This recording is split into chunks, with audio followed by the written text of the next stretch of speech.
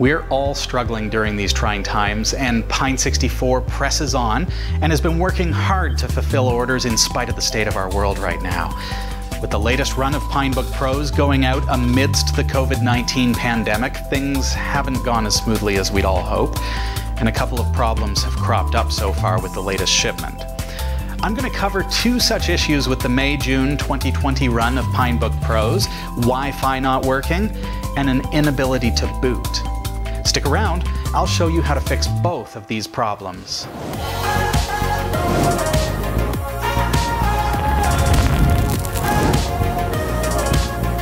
The issue? Pine64 can't provide their own quality assurance or quality control during the pandemic. They don't have access to the factory, and they may not even be able to enter the factories until September. It's not ideal, and no doubt the team at Pine64 are feeling frustrated or even potentially upset that some of these issues have cropped up. But like everyone else, they're doing the absolute best they possibly can during these difficult times. So what's the best that we can do as their community? I think it's to support one another and spread information to help each other to be able to get up and running quickly should we encounter these problems. Hopefully this information reaches you ahead of your Pinebook Pro shipment, and that way you're going to know what to do. So let's get our maker on. First problem: a beautiful yet sadly unbootable Pinebook Pro. If your newly arrived Pinebook Pro simply won't boot, first thing you want to do is try to boot from an SD card. And if it boots from the SD, it's possible the eMMC storage is disabled with a hardware switch, and you may need to flip the eMMC disable switch. Unfortunately, it seems that while some of the current run of Pinebook Pros had that switch enabled out of the factory, which means their eMMC storage is physically disabled. And when I say eMMC, think of that in terms of hard drive, the storage medium within the Pinebook Pro. So let's open up our Pinebook Pro to correct this. First off, I've already removed the 10 screws just to expedite this procedure for the air. This is the hinge at the back, and I'm just going to carefully pry upward, but not all the way because the speakers are affixed with a double-sided adhesive. So I want to just kind of carefully reach in here and peel those off. So one over here and one here. And the reason I've done that is because I don't want to pull on these very, very fine wires that are connecting those. There we are. Okay, so now I'm going to, oh, and I should mention, I have cut myself on these edges before. This is a very, very thin metal, and it is very sharp. So as you're doing this, be very mindful of that. Be careful. As I say, I have cut myself even live on the air on this, so I want to warn you about that, okay? I'm going to turn this around so you've got a little bit of a better view. And I want to show you, this is the eMMC chip right here. You can see I've got a 64 gig storage medium here, eMMC, and that's just a chip that you can remove and replace if you want, but that's included with your Pinebook Pro. However, as we can see here, the switch is set toward the front. This is the switch that enables and disables the eMMC. So what I need to do is take that switch and very carefully flip it toward the hinge mechanism. All right, so I've just flipped that over, and now it's as simple as that. Let's put this case back on, being mindful of the sharp edges.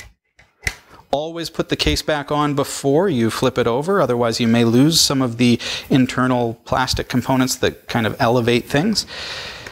Flip that over, and let's give it a test. So I'm going to carefully open up my Pinebook Pro, and let's see if she boots. I've got a power light now, which is promising. It's turned green, and we've got the Manjaro logo, and we're booting up. Fantastic. And there you go. We're greeted with the KDE Plasma login screen on Manjaro Linux. So I'm just going to quickly log in here. And we should be good to go, right? No, hold up. Remember, I said there were two problems. We're in, but Wi-Fi isn't working. It's, in fact, not working at all. The way I can determine that, and you may go through this, is if you jump down to the wireless configuration, wireless network down near the clock, click that, and it's as if there is no wireless. Well, see, the reason why your Pinebook Pro Wi-Fi isn't working is because the factory left the privacy switches on during testing. See, there's a Wi-Fi privacy switch on your Pinebook Pro. That's great, right? Well, you press the Pine64 logo while at the same time pressing F11, and then your Wi-Fi chip will be enabled or disabled. Now, the catch-22, though, is that the Wi-Fi chip is not hot swappable. However, the privacy switch, being that it's an actual physical hardware switch, is cutting power to the chip. So upon turning it back on, it's not going to work. So even if you turn it off and on again, unfortunately that fix is not going to work in this case. When you press and hold the Pine logo and press F11, you're going to see a series of flashes on your numlock. 3 flashes means that it's disabled. Pine button and F11. 2 flashes means it's enabled. Remember, 3 flashes. 1, 2, 3. My Wi-Fi chip is now powered off. Press it again. 1, 2. The Wi-Fi chip is now powered on. However, I still don't have wireless. So what I need to do now is I do, in fact, need to reboot my Manjaro Linux. Let's do it. Back at the login, and if all went well, we've solved both of those issues today. Let's find out. And almost to my desktop. Oh, I saw a Wi-Fi connection there.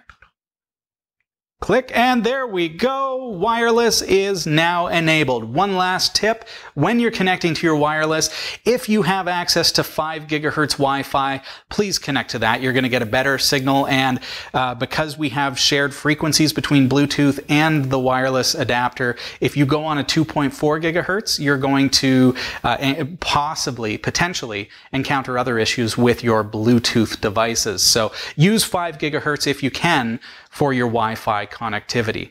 Now, no doubt this whole procedure is going to be improved in time, and it really only came to light because of the fact that the wireless privacy switch was enabled out of the factory. I believe that they're going to fix this with software in the future, so please watch for some updates.